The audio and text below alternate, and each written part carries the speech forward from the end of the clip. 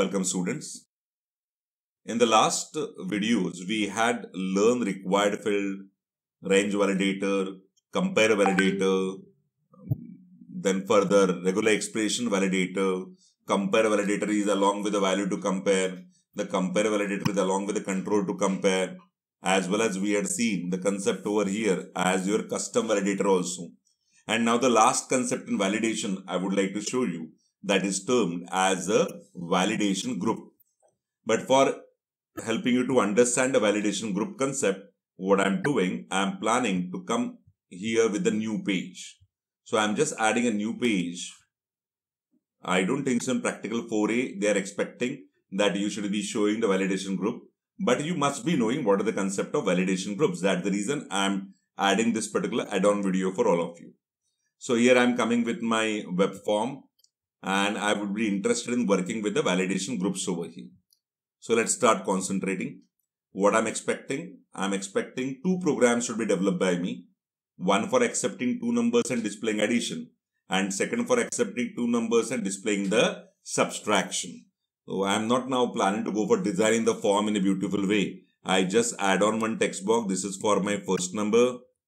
Moving ahead, I'm adding a text box for my second number. Fine. Then I'm planning to add one button. When the user clicks on a button, maybe I'm giving a text on the button. Thoda to likh deta hu as add, and a label will be displaying the addition content, right?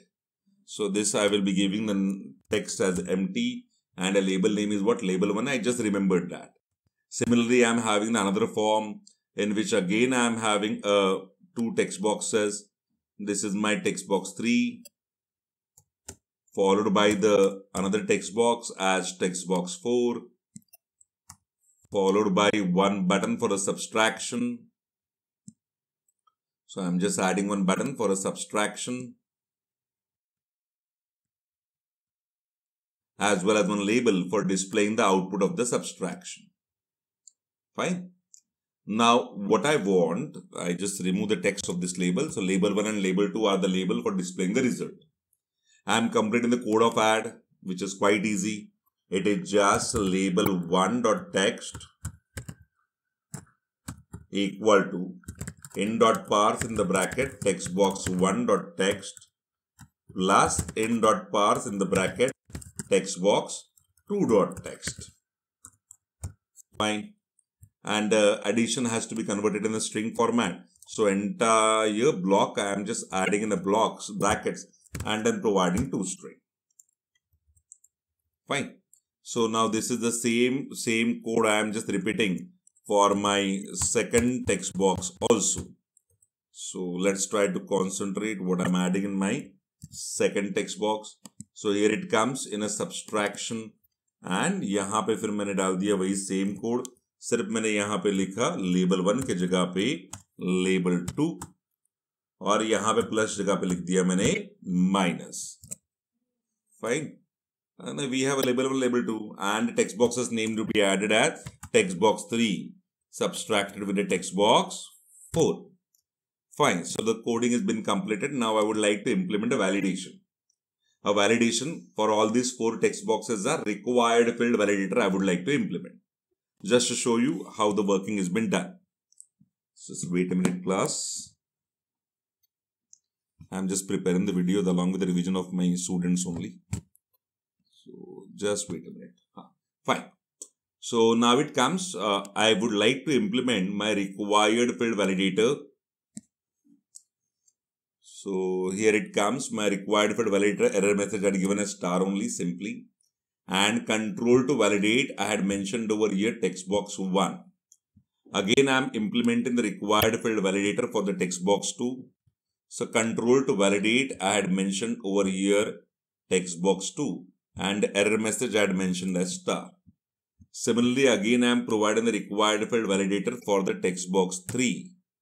Error message I had displayed as star and control to validate as text box 3. Similarly, I am again adding the required field validator, and here again I am providing the property error message as star and a control to validate it will be displayed over here as text box or assigned over here as text box 4. चलो यार यहां तक तो मेरा सब करके हो गया. Now see how the changes are happening. If I run this particular page, it will be showing me all the 4 text boxes as well as 2 buttons. Now, if I'm trying to provide the value as 12 and 34 and I would like to see the addition, so I'd given a click on add button. See what is the comedy. When I'm given a click on add button, this entire page is considered as a single form. So when you're given a click on add button, it will be also checking the validation for the below text boxes also. And if suppose you are not entering the value in the first 2 text boxes, but trying to go for subtraction, then it will not be giving any issues related with these 2 text boxes, but the issue is started with the upper 2 text boxes. But what you expect? You expect that when I'm giving a click on add, these 2 text boxes validation should be checked, not the below given 2 text boxes.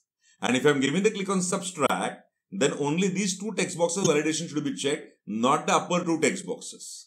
तो एक ही form में ये क्या हो गया, 2 अलग-अलग group हो गए.